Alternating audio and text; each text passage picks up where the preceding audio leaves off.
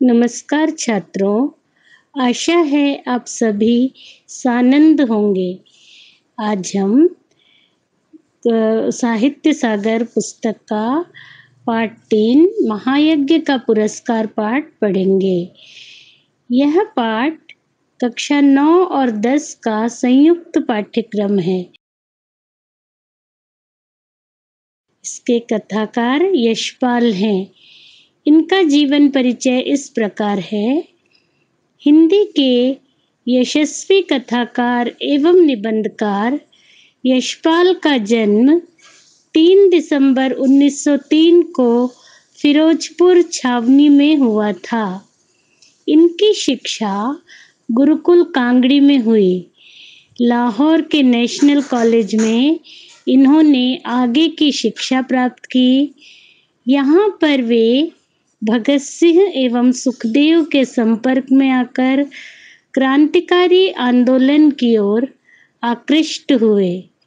इन्हें क्रांतिकारी आंदोलन में भाग लेने के कारण जेल भी जाना पड़ा। बचपन से ही उन्हें लिखने का शौक था। क्रांतिकारी होने के कारण उन्होंने वैचारिक क्रांति की भूमिका भी तैयार करने का प्रयास किया। पहले वे कहानियाँ लिखते थे। उन्होंने मध्यवर्गीय लोगों के जीवन पर बहुत सी कहानियाँ लिखी हैं। इस वर्ग की कमजोरियों और रूढ़ियों पर उन्होंने करारा प्रहार किया है। उन्होंने कई उपन्यास भी लिखे हैं। इनके उपन्यासों में समाजवादी विचारधारा मिलती है। 26 दिसंबर सन 1976 को उनका निधन हो गया। इन्होंने कई निबंध, संस्मरण तथा रेखाचित्र भी लिखे हैं। इन्हें कई पुरस्कारों के अलावा भारत सरकार ने पद्म विभूषण देकर सम्मानित किया। चलिए छात्रों, अब हम कहानी पढ़ते हैं महायज्ञ का पुरस्कार। एक बहुत अमीर सेठ थे। वे अत्यंत विनीत और दयालु थे। वे इतने धार्मिक थे कि उनके द्वार से कोई भी साधु संत कभी भी खाली हाथ नहीं लौटता था। जो भी आता वे उसे खाना खिलाते और उसकी आवश्यकताओं की पूर्ति करते। उनके खजाने का द्वार सबके लिए खुला था। जो भी हाथ फैला के कुछ मांगता था उसे वो वस्तु अवश्य मिलती थी। सेठ जी ने बहुत पूजा पाठ और बहुत से यज्ञ हवन आदि किए थे और यज्ञ के पूर्ण होने के उपरांत जब दान दिया जाता है तब उस दान में वो ना जाने कितने जरूरतमंदों को बहुत सा धन बांट दिया करते थे। पर कहते हैं ना, सब दिन होत ना एक समान, अर्थात सभी दिन एक समान नहीं होते। कभी सुख आता है, कभी दुख आता है। इसी तरह अचानक से दिन बदले और सेठ जी अमीर से गरीब हो गए। जो साथी उनके साथ दिन रात रहते थे, उनके मित्र उनसे मित्रता का दावा करते थे, ऐसे समय में सभी ने उनसे आंखें फेर ली और धीरे स्थिति ऐसी हो गई कि सेठ सेठानी को खाने के लिए दोनों वक्त का भोजन जुटाना भी मुश्किल हो गया। उन दिनों एक रिवाज चलता था कि यज्ञों के फल का क्रय विक्रय, अर्थात यज्ञों का फल अर्थात यज्ञ से प्राप्त होने वाला पुण्य फल, यज्ञ पूजा आदि पुण्य प्राप्त करने हेतु किए जाते हैं तथा माना जाता है कि इससे परलोक में सुख की प्राप्ति होगी। पूर्व काल में यज्ञ पूजा आदि के पुण्य फल लोगों द्वारा खरीद लिए जाते थे। दूसरों के पुण्य का स्वामी बनकर स्वर्ग प्राप्ति की कामना की जाती थी। तो लोग सोचते थे कि छोटा बड़ा जैसा यज्ञ है उसके हिसाब से मूल्य देकर उस पुण्य की प्राप्ति हम अपने खाते में लिखवा लें। इस तरह से जब सेठ सेठानी बहुत ज़्यादा तंगी में दिन बिताने लगे तो एक दिन सेठानी ने कहा कि आप ना मेरी बात मानो तो एक यज्ञ बेच डालो। ये सुनकर पहले तो सेठ बहुत दुखी हुए कि अरे क्या मुझे अपना पुण्य का फल बेचना पड़ेगा। परंतु जब उनको अपनी गरीबी का ध्यान आया तो वो तैयार हो गए। सेठ के यहाँ से कम 12 कोस की दूरी पर कुंदनपुर नाम का एक नगर था, जिसमें एक बहुत बड़े सेठ रहते थे। लोग उन्हें धन्ना सेठ कहते थे क्योंकि वे बेहद अमीर थे और बेहद अमीरों को धन्ना सेठ कहा जाता है। उन दिनों एक बात फैली हुई थी कि उनकी सेठानी को कोई अदृश्य शक्ति प्राप्त थी, जिसके कारण वह तीनों लोकों में होने वाली घटनाओं को जान लेती थी। उस धन्ना सेठ के पास में धन की कोई कमी नहीं थी। मुसीबत में घिरे सेठ जी ने सोचा कि ऐसे व्यक्ति के पास में अपना एक यज्ञ बेच देता हूँ। कुंदनपुर नगर वहां से बहुत दूर था। वो बेहद गरीब हो चुके थे, तो सेठानी ने पड़ोसी के यहाँ से आटा मांग कर लाई और रास्ते के लिए 4 मोटी मोटी रोटियां बनाकर सेठ जी को दे दी। सेठ जी बड़े सुबह उठे और कुंदनपुर की ओर चल दिए। गर्मी के दिन थे। सेठ ने सोचा कि जब तक सूरज निकले गर्मी बढ़े तब तक मैं जितना रास्ता तय कर लूं उतना ही अच्छा है। यह सोचकर वे खूब तेज चले, लेकिन आधा रास्ता पार करते करते धूप में इतनी तेजी आ गई कि सेठ जी को चलने में तकलीफ होने लगी। पसीने से उनका सारा शरीर भीग गया और उन्हें भूख भी लगने लगी। सामने पेड़ों का एक झुरमुट और एक कुआं था। यह देखकर सेठ ने सोचा कि यहाँ पर थोड़ी देर रुक कर खाना खा लेना चाहिए और आराम कर लेना चाहिए। यह सोचकर वे वृक्षों के उस झुरमुट की ओर बढ़े। अपनी पोटली से उन्होंने एक लोटा और रस्सी निकाली और कुएं से पानी खींचा और हाथ पैर धोए।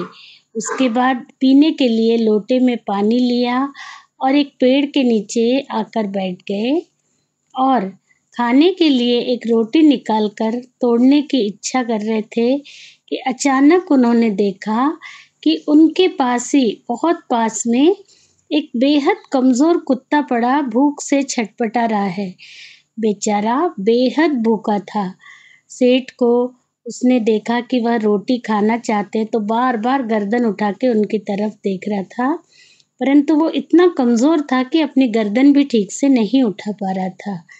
यह देखकर सेठ जी को बेहद दया आई। दयालु तो वो थे ही।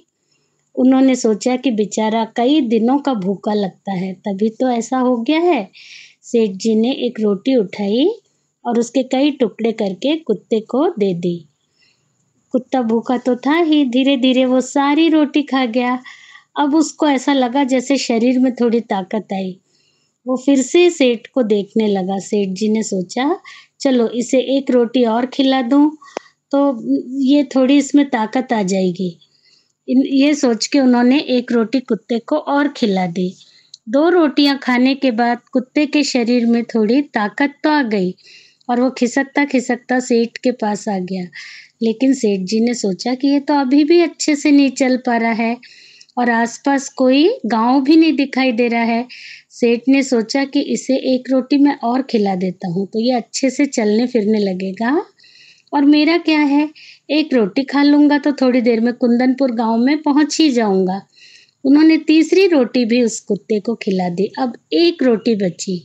सेठ ने सोचा कि वो इसे खा लें। उन्होंने जैसी रोटी उठाई तो उन्होंने देखा कि कुत्ता अभी भी उनकी ओर देख रहा है और उसके आंखों में बेहद करुणा के भाव हैं। सेठ के मुंह से निकला कि हाय, पता नहीं ये कितने दिनों का भूखा है। अचानक उनके मन में आया कि मैं अगर पानी पी के भी चल दूंगा तो मेरा कुछ नहीं बिगड़ेगा, पर इस बेचारे बेजुबान और निरीह प्राणी को अगर मैं एक रोटी खिला देता हूँ तो इसमें इतनी ताकत आ जाएगी कि धीरे धीरे चल के किसी बस्ती की तरफ चला जाएगा जहाँ उसे खाना मिल जाएगा। सेठ जी ने बहुत अधिक नहीं सोचा। उन्होंने आखिरी रोटी भी उस कुत्ते को खिला दी और एक लोटा पानी पीकर थोड़ा आराम करके वो अपने रास्ते चल दिए। वो कुंदनपुर के रास्ते में धीरे धीरे आगे बढ़ने लगे। जब शाम हुई तब सेठ जी कुंदनपुर पहुंचे और जैसे ही वो धन्ना सेठ की हवेली पर पहुंचे, धन्ना सेठ ने उठकर उनका स्वागत किया क्योंकि वो सेठ जी को पहले से ही जानता था और पूछा कहिए सेठ, आप कैसे आए? सेठ ने कहा कि मैं बेहद मुसीबत में हूँ। मैं अपने एक यज्ञ का फल आपको बेचना चाहता हूँ।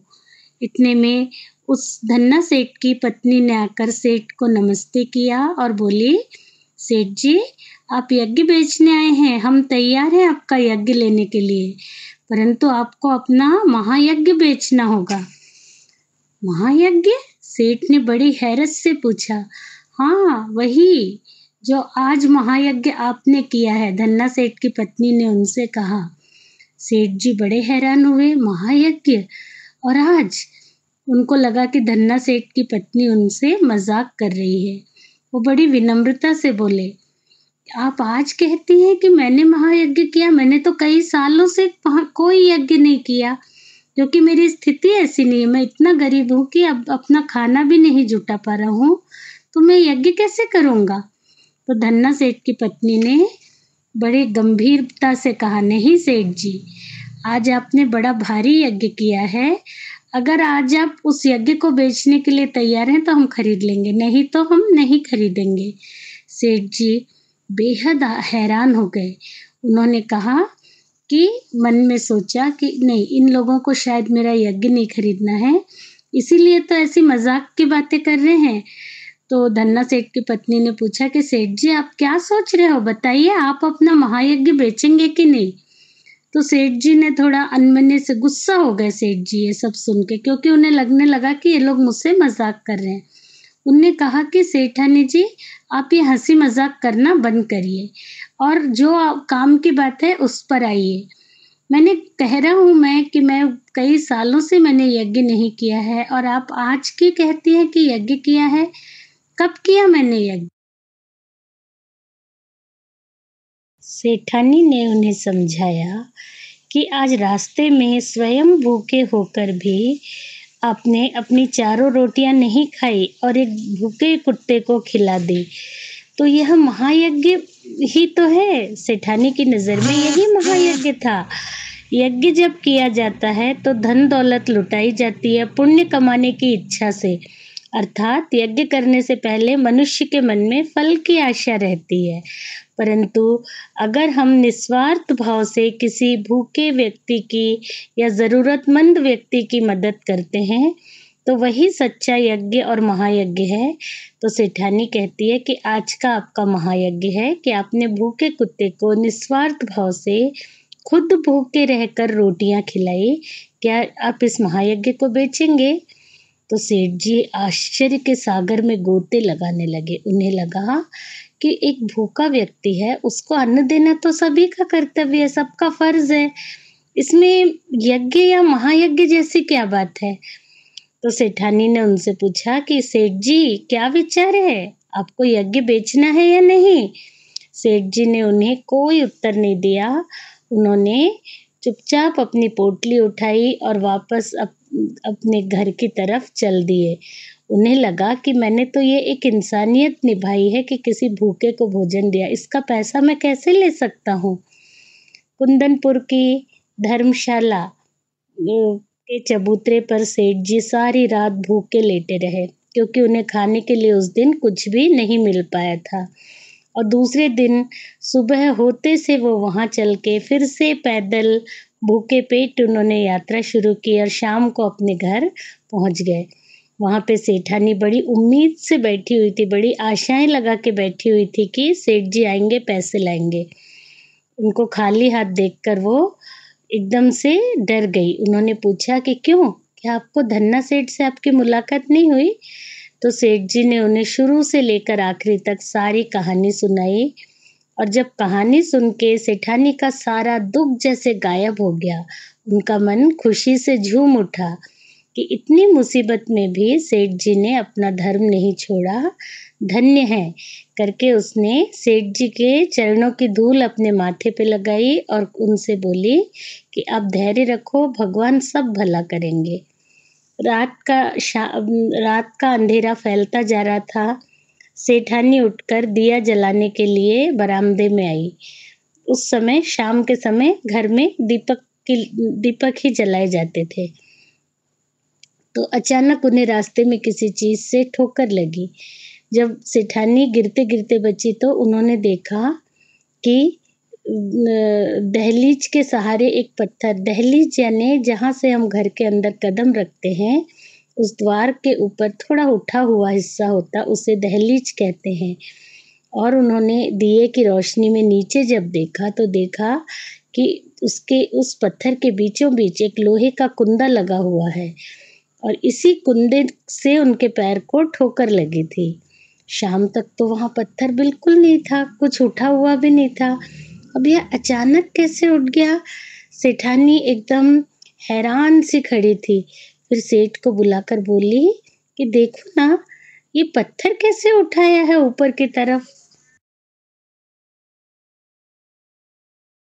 सेठ जी भी आश्चर्यचकित हो गए। दिए की झिलमिल रोशनी में उन्होंने ध्यान से देखा तो सच में दहलीज के ऊपर पत्थर था और उसके उसके ऊपर एक कुंदा लगा हुआ था। तो उनको समझ में आया कि ये तो किसी चीज़ का ढक्कन है। आखिर ये क्या है? कौन-सी बात है? सेठ ने कुंदे को पकड़कर खींचा तो पत्थर ऊपर की तरफ उठ गया और अंदर जाने के लिए उसमें सीढ़ियाँ दिखने लगी।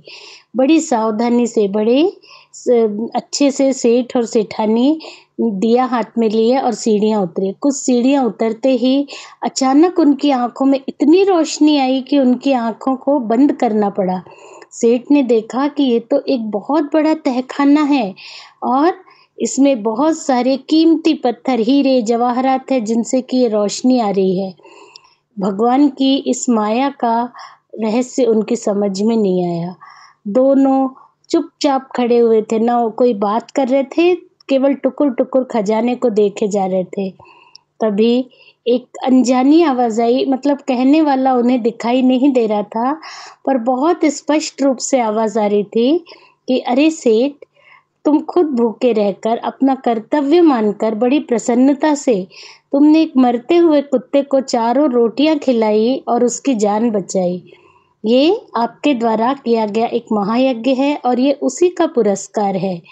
सेठ और सेठानी इस अनजानी आवाज़ को सुनकर बहुत ज़्यादा कृतज्ञता से पूरित हो गए और वहीं पर धरती पर माथा टेककर उन दोनों ने भगवान के चरणों में प्रणाम किया। उनकी कृतज्ञता उनकी आँखों से झलक रही थी। इस तरह महायज्ञ का पुरस्कार कहानी समाप्त हुई। बच्चों, इस कहानी से ये संदेश मिलता है कि अगर हम पैसे खर्च करके कोई भी पूजा पाठ या यज्ञ करते हैं तो शायद भगवान उसमें उतना खुश नहीं होता जितना कि हम निस्वार्थ भाव से किसी जीव की मदद करते हैं तो ईश्वर उससे ज़्यादा खुश होता है। इस तरह की बहुत सारी कहानियाँ हमारे हिंदी की पुस्तक में लिखी गई हैं जिसमें निस्वार्थ त्याग की महिमा बताई गई है। तो कभी भी अगर हम बिना किसी स्वार्थ के किसी जीव की मदद करेंगे या किसी इंसान की मदद करेंगे तो ईश्वर की नज़र में वही महायज्ञ होगा और उसका ही फल हमें आगे चलकर किसी न किसी रूप में प्राप्त होगा। आशा है कहानी आपको पसंद आई होगी। धन्यवाद।